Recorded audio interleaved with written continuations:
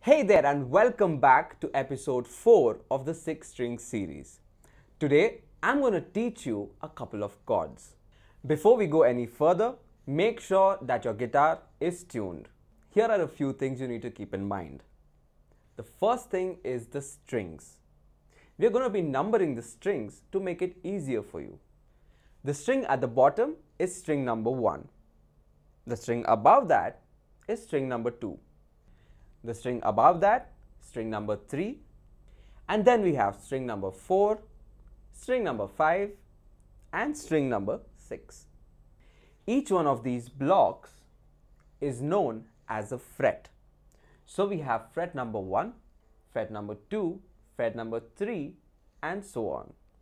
Also keep in mind that this is the index finger, this is the middle finger, this is the ring finger and this is the little finger.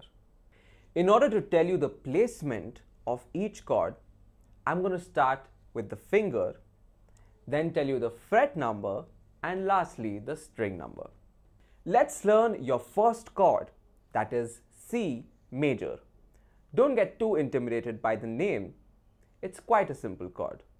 Starting off with your index finger, place it on the first fret of the second string. And this is how you place it. Make sure that you're putting enough pressure on the string.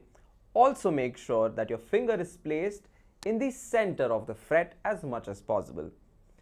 Moving on to the next finger, take your middle finger and place it on the second fret, fourth string like this. And lastly, take your ring finger and place it on the third fret, fifth string like this. It might seem a little tricky at first, but I'm sure you'll get the hang of it. So this is the position for the C major chord. And now let's test it out.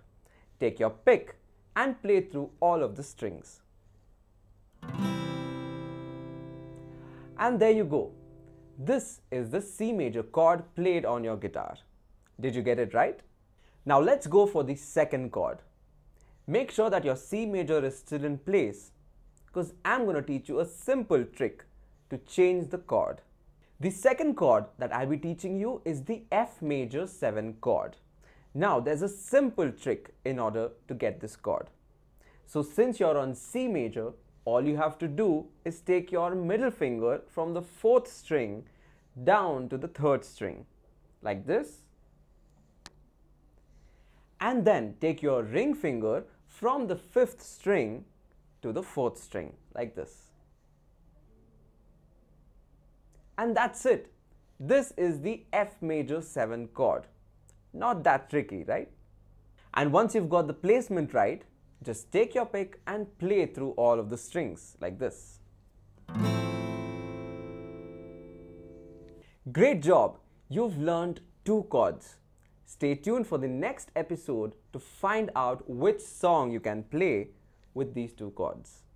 If you're excited to learn more, sign up now on krack.ai and learn your first song in 20 minutes.